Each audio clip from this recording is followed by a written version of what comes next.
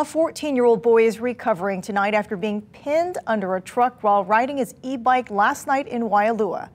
As Paul Drews reports, this is just one of the many recent incidents involving e-bikes. There's been numerous talks about e-bikes lately, some involving bad behavior by riders, others because of numerous accidents. But not all of those incidents involve what Hawaii considers an e-bike. Clarify is a e-bicycle or e-motorcycle. There are two categories.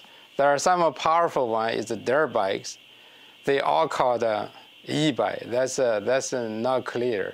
Hawaii only currently has two classifications of e-bikes, which have to have usable pedals and a motor that only propels you up to 20 miles an hour. Anything faster is not an e-bike, but an electric scooter or motorcycle, depending on how fast it can go, even if it still looks like a bicycle. Honolulu's Emergency Medical Services sees accidents involving motorized bikes several times a week on average. They're almost motorcycles, I would call them. You know, they're not comparable to your standard pedal bike. They go much faster, they have much higher rates of speed that they can go.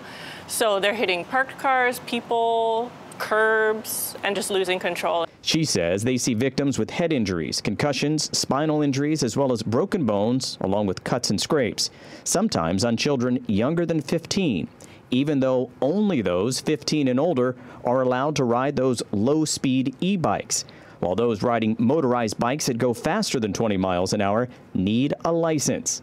Many may not know the rules of the road when it comes to e-bikes, which is why the Honolulu City Council passed a resolution calling for changes to its current classification.